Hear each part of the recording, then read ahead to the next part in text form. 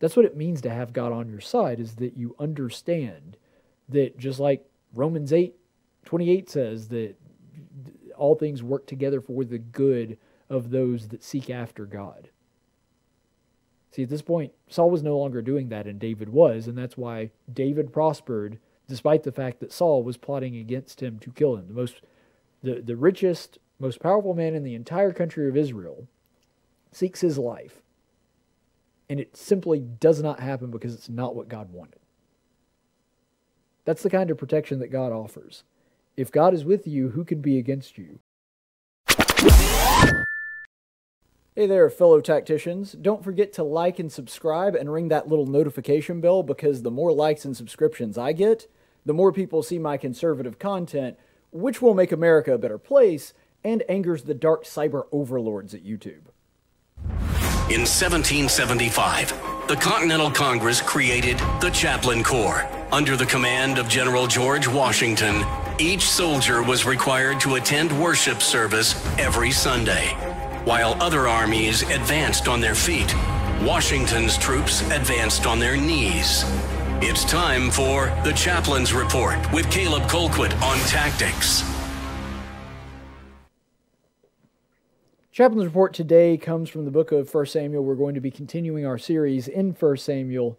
And for those of you who may not know or weren't really following the previous ones, may not have seen those, just suffice it to say that the thing that we've seen most recently is that Saul has started to think of David as an enemy, and now is kind of in the phase where he's devising different plots and schemes to try to get rid of David because he's jealous of him and is afraid that David is going to eventually wind up taking his throne, which of course we know with hindsight that he does, but this is the suspicion that Saul has that has caused him to go after David and try to kill him multiple times, despite the fact that David has never done anything except be loyal and do exactly what Saul has asked him to do.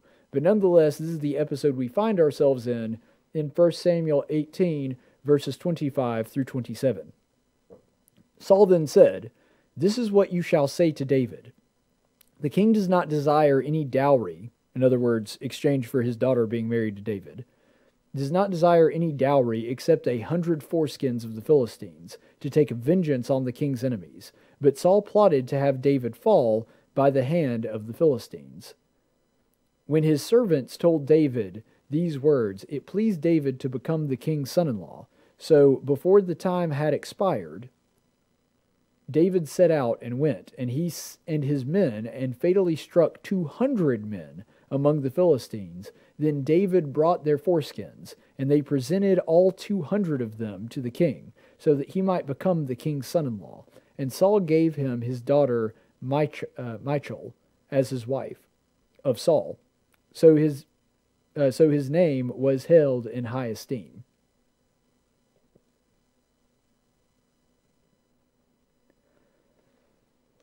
So this little episode in David's life is the story of how he wound up being Saul's son-in-law and also married his first wife, Michal. But it's one of the stranger stories in the Bible. This is an odd thing to demand of David, and we see this in a couple of other scenarios in Scripture, but not many. It wasn't enough to just kill the enemies of Saul. He wanted him to, as proof, presumably, bring back their foreskins. You know, there's a lot of things in the Bible that I think would be a crappy job to have. But I got to believe that David's foreskin collector has got to be the worst one. That you just got done fighting this huge battle, you're tired, you're ready to go. It was like, wait. Saul told us you got to... The Bible's real life, and sometimes real life is funny. Saul told us that we've got to gather up the foreskins of all the Philistines that we slayed and bring them back to him as proof that I actually killed all these Philistines. Really, David? How much did he tell you you've got to bring back? Well, he told us 100, but I'm a above and beyond kind of guy, so we're going to bring him double. I need you to cut off 200 of these guys' foreskins. Man. So after all that battle, you got to go through the battlefield and harvest. That's the gentlest way I'll say this on what's supposed to be a family show. Harvest all of these foreskins and then carry the bag of foreskins back to Saul. Again, this is a weird one, but this is what Saul demanded of David. And David was willing to go through all of this. He was willing to take on Saul's ridiculous task and request because he is his king, and this is what he asked in exchange for the hand of his daughter. So, I don't know, I guess from Michal's perspective, it is kind of impressive that the man who wants to marry you was willing to kill 200 men, and then subsequently, after going through all the trouble of killing 200 of these men that are the enemies of God's people and the enemies of Saul, and it wasn't like they just went out and found random Philistines to kill. This is in the context of a battle and an ongoing conflict that is going on between Israel and the Philistines in a war. But he goes out and does all of this. Ladies, find yourself a guy that would be willing to do something like this for you, because David, he wants to marry Michal, and this is what he's willing to do in exchange for that. Even the work of killing them, and then the work of proving that he killed them through this particular method. Find yourself a guy like that is willing to go after you and pursue you regardless of what the stakes are and what is required of him to do that. I guess that if nothing else, as bizarre as this seems to a modern American mind, it does show a great deal of dedication to and desire for his presumptive bride in this case. But also notice, and this is really the bigger message of including the story in the scripture, that this whole plot was devised by Saul. That he wants to use this as a method to kill David without having to technically kill him. He's hoping that in this ridiculous way, that he is going to get the result of David being dead, and he doesn't have to be the one that kills him. They'll have somebody else do his dirty work for him. And he's willing to hurt his own daughters and use them as pawns in this game to do so. And we know for a fact that both of his daughters, both the one that he previously, and we covered this in the last segment, that he previously tried to marry off to David, and also the younger daughter that he is now promised to David and eventually does get married to, he's willing to use both of them as pawns in his game to get what he wants, which is the destruction of David. But David is so determined in all of this that he doesn't only do what Saul asked, he does double what Saul asked.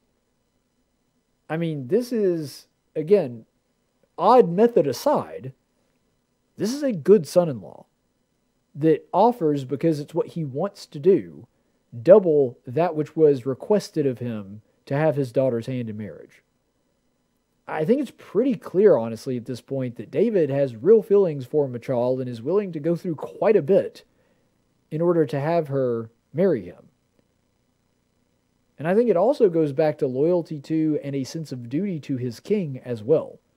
I'm not saying that one or the other is the factor that motivated it exclusively. I think they probably both work in concert in this respect.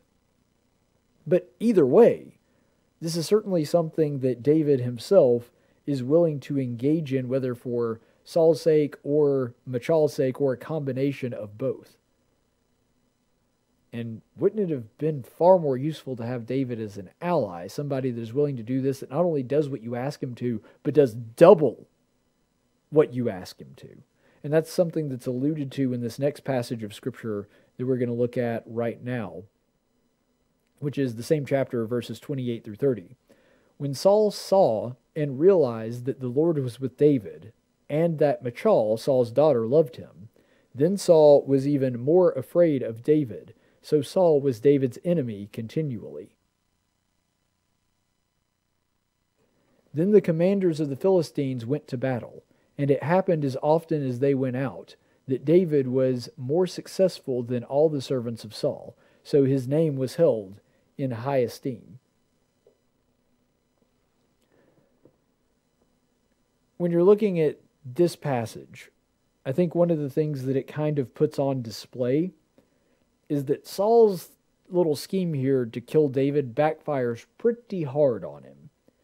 That not only is David not dead, which was the purpose of going through this whole exercise and the purpose of Saul trying to trick David into doing his dirty work for him, but also that in doing that, because he is trying to subvert God's will by killing an innocent man, that it winds up backfiring and David becomes famous and his exploits on the battlefield have become well known and people are genuinely grateful to David for what he's done and lauding praises on him. When you're doing God's work and you are in God's fold, then nothing that you do, no plot that any human being has against you is going to ultimately wind up succeeding. It reminds me actually of a verse where it says that no sword that is fashioned against me shall prosper if I am the Lord's. Well, David experienced that firsthand. He saw it. He understood it. Because it had happened to him. That when there were evil people like King Saul that wanted his life, that wanted to kill him, and they came up with all these elaborate schemes and plans, all it did was actually make things better for David and worse for Saul. That's what it means to have God on your side, is that you understand that just like Romans 8:28 says, that all things work together for the good of those that seek after God.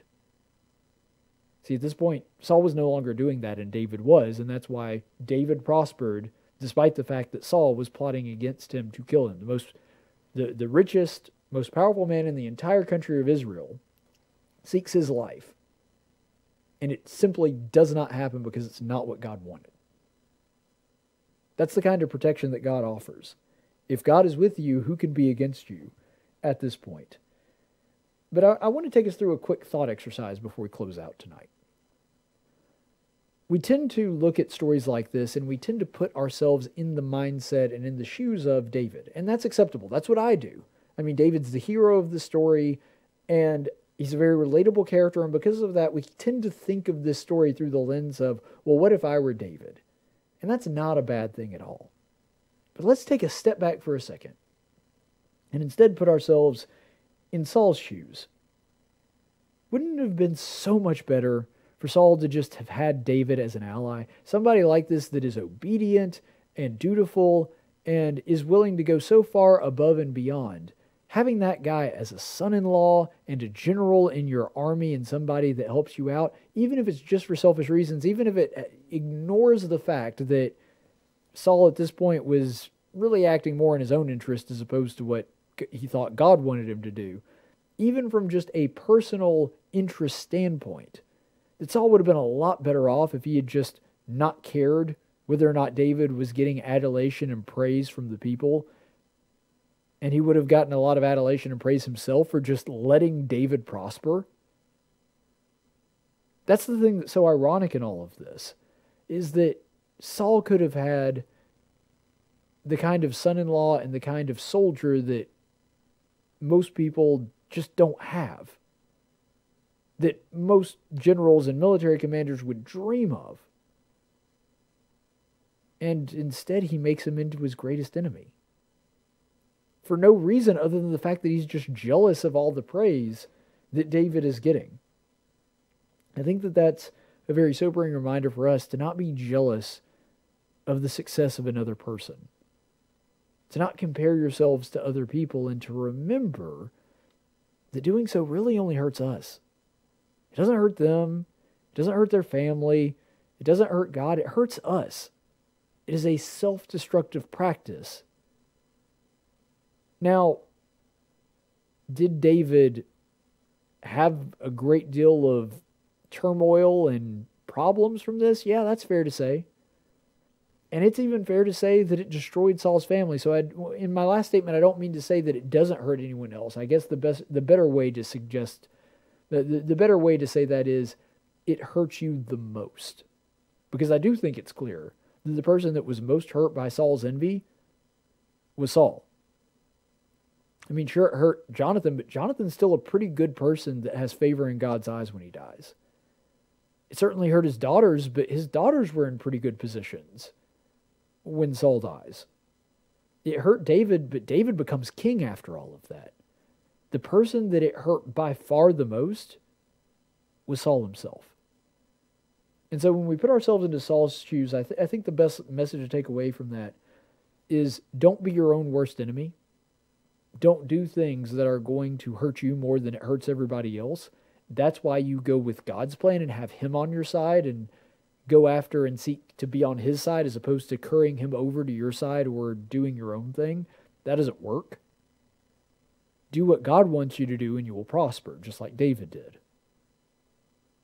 And I think it also suggests to us that people should be viewed as blessings and not obstacles. Are there people that are obstacles in our life? Yeah, that happens.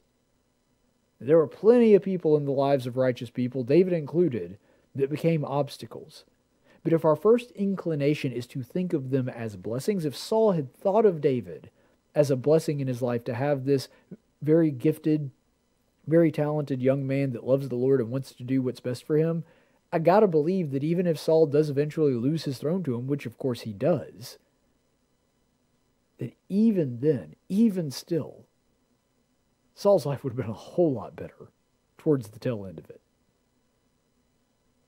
And so, let's always let our first inclination and the first way that we try to look at something, when we look at another one of God's fellow children, let's try to look at them as a blessing first, and an obstacle only when that's the only remaining option.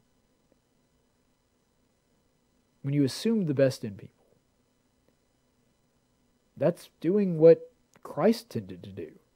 That even when there were all these other factors surrounding them, like the person was a publican, a tax collector, or a prostitute, or all these other things, a sinful person, that Jesus always wanted to see the good in people and see the good that they could do rather than the terrible things and the labels that other people slapped on them. Didn't mean he ignored it. Didn't mean he didn't address it, because very often he did. But it wasn't the first thing that he saw. The first thing that he saw was a child of God that needed God's grace. That's how we should look at people too. Stay the course, friends. Ever wonder where Superman gets his incredible powers? Some people say it's the yellow sun of Earth, but I think it's because he subscribes to this channel and likes my videos. Now, I'm not saying that if you subscribe to my channel you'll necessarily wake up tomorrow as a super strong, nearly invincible alien, but it definitely doesn't hurt your chances.